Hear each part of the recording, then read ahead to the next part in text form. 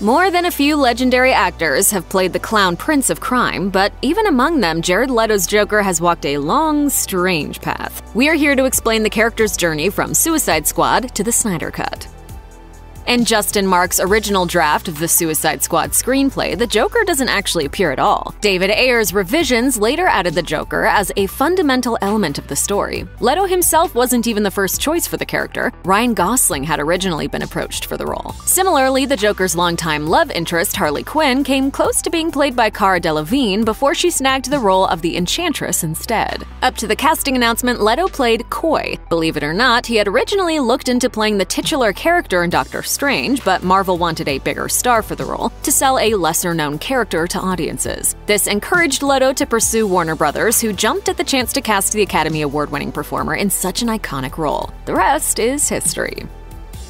Official set photos of Leto's Joker were released in April 2015 to mixed reception. The photos show the actor sporting Joker's short green locks, pale complexion, and wild grin. Unfortunately, the photos also showed another notable set of features, however, which were received with less enthusiasm. This Joker sports metal grills over his top and bottom rows of teeth and a slew of tattoos. Among his many tattoos are massive grins spread across his forearm and hand, a skull and a jester hat on his chest, dozens of iterations of ha ha ha down his arm, and the word damaged written in cursive across his forehead. One thing was clear: this Joker was an entirely new creation.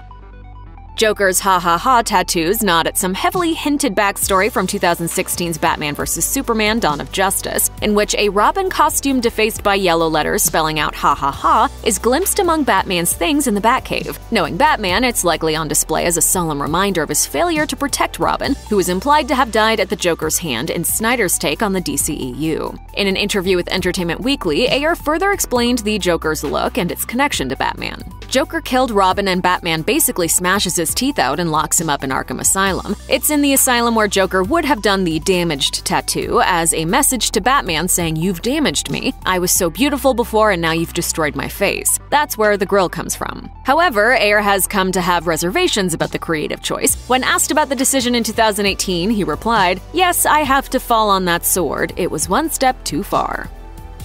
Leto's behavior on the Suicide Squad set became the subject of much speculation and controversy. Rumors circulated about the gifts he allegedly sent to various members of the cast. Adam Beach, who played Slipknot, told E! that he sent the entire cast a dead hog in addition to other strange items. He sent Margot Robbie a nice love letter with a black box with a rat in it, a live rat. The rat initially freaked out Robbie, but she eventually bonded with the animal and named him Rat Rat. These antics gave Leto a curious reputation. It was even falsely rumored that Leto sent a dead rat to his co-stars, likely the result of loose public memory of the very much alive rat gift.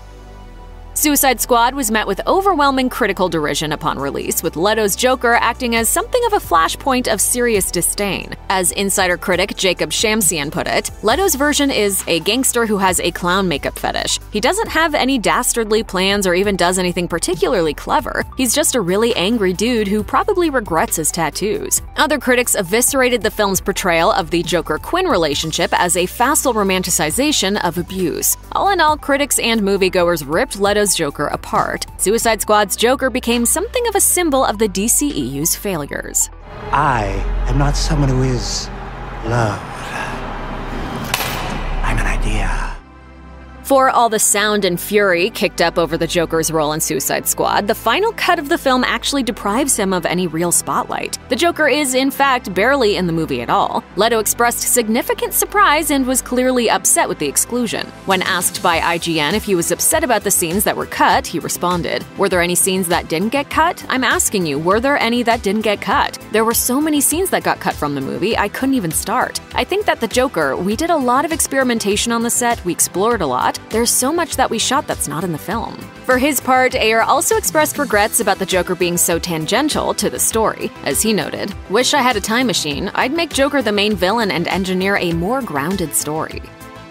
In August 2017, it was announced that a Joker and Harley Quinn movie was headed to the silver screen. The proposed DC romance was said to be a criminal love story memorably described by one source as When Harry Met Sally on Benzedrine. It was intended to enter production after the then-planned Suicide Squad sequel wrapped up, but of course, things did not work out that way. As of this video, while the film is still on Leto's IMDb page, it is heavily rumored to have been cancelled. This speculation, combined with Margot Robbie's dismissal of the Harley-Joker relationship and Birds of Prey's definitive ending of it, all signal that this film is extremely unlikely to happen. In June 2018, it was announced that Leto was going to star in a solo Joker outing. At the time, rumors were also swirling regarding two proposed approaches to the DCEU that could theoretically exist simultaneously. One slate of movies would maintain established continuity, while the other would do its own thing, allowing filmmakers to put their own unique stamp on these iconic characters. At this point, both Leto's Joker film and the Todd Phillips-helmed Joker movie, released in 2019, were reportedly in development. Phillips' film was reported to be part of the branch of DC movies that would be distinct from the DCEU's continuity. However, Leto's Joker did not come to fruition at all, as was initially planned. Instead, DC moved on from DCEU continuity entirely in a soft reboot of sorts. Harley Quinn has carried forward through Birds of Prey and into James Gunn's The Suicide Squad, but she has done so without her puddin'. In effect, Leto's solo Joker outing has been left in permanent limbo, with Leto reportedly feeling strung along by empty promises. As initial plans for the DCEU were abandoned in light of the success of standalone movies like Joker, so too was Leto's Joker tossed on the scrap heap of cinematic history. 2017's Justice League does not include his interpretation of the character at all. Birds of Prey torches the Joker-Harley relationship without a single Leto appearance. Matt Reeves' Batman films occur far outside the previously established DC continuity. James Gunn's reboot, The Suicide Squad, tells a new story that is wholly separate from the first Suicide Squad film. Despite initial promises that Joaquin Phoenix's turn as the Joker would not impede Leto's own standalone film, reports indicate that Leto is unhappy to learn of the competing film. Allegedly, Leto complained heavily to his agents at CAA and asked his music manager, Irving Azoff, to call the head of Warner's parent company in the hopes of ending Phillips' film. Leto's camp denies these claims, while Azoff, who has since parted ways with Leto, offered no comment. Sources told The Hollywood Reporter that Leto felt his agents should have stuck up more fiercely for his take on the Joker, fought Phillips' movie more adamantly, and told him about the competing project sooner. Leto has since left CAA for WME, but his team claims the alternate Joker adaptation had no role in the decision. One unnamed source close to the situation declared Leto's Joker to be effectively dead, asking, "How do you play the Joker you established following Phoenix? It kind of ends his Joker run."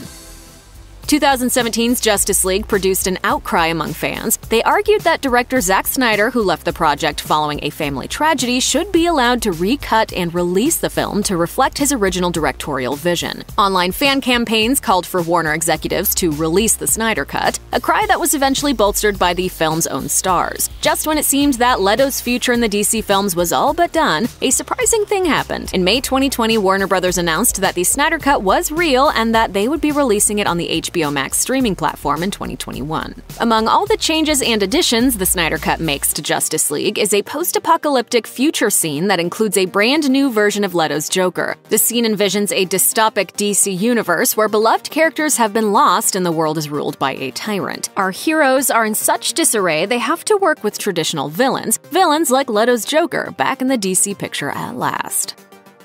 That the Joker is part of Zack Snyder's Justice League is surprising enough. Even more jaw-dropping is the fact that this Joker is entirely and fully redesigned. Gone are the tattoos, the short hair, and the visible grille. Instead, we find an apocalypse-weary future Joker with a pained laugh, long hair, and multiple scars. He's no longer dressed as a flashy gangster, instead wearing long, threadbare clothing, which makes sense, as his criminal empire would have had to crumble in such a wasteland. Photos released in the lead-up to the debut of Zack Snyder's Justice League signaled this change in design. They reveal a menacing, weary, much more frightening version of the character than the neon criminal we saw in 2016. These aesthetic changes are meant to reflect changes in the character's circumstances. As Leto put it in an interview with Stephen Colbert, Suicide Squad Joker and Snyder Joker are some years apart. Well, I think it's an evolution. There's some years apart and, certainly different directors. The new look was met with a largely positive reception, especially when contrasted against the reception of the Suicide Squad design. When the February 14th trailer for Zack Snyder's Justice League premiered, fans celebrated the new Darkseid footage, enhanced battle sequences, and the brand new look for DC villain Steppenwolf. Another interesting addition also made its debut. A scene between Ben Affleck's Batman and Jared Leto's Joker glimpsed at the tail end of the trailer. His back turned towards the camera, the Joker mutters, We live in a society where honor is a distant memory. Isn't that right? That particular scene was written in quarantine by Snyder, who coaxed a hesitant Leto into returning to the character for the project. The scene was filmed in 3 days, with Affleck and Leto shooting in separate locations due to schedule constraints. The "We live in a society" line was actually ad-libbed by Leto. As he told Stephen Colbert, it was an ad-lib that I threw out on the day shooting. It ended up in the trailer and then kind of went viral. As momentum built towards the release of Zack Snyder's Justice League, some fans began to advocate for the release of an Ayer cut of Suicide Squad. As David Ayer has repeatedly insisted, the Suicide Squad that hit theaters diverges heavily from his intended vision. According to Ayer, the first 40 minutes of the film were cut. The film was also supposed to tie heavily into Justice League, an approach that was abandoned. However, don't get your hopes up that the Snyder Cut might lead to Ayer getting his own prestige re-edit. Warner Media Studios CEO Ann Sarnoff has stated bluntly, "We won't be developing David Ayer's cut." Check out one of our newest videos right here. Plus, even more Looper videos about your favorite comic book heroes and villains are coming soon. Subscribe to our YouTube channel and hit the bell so you don't miss a single one.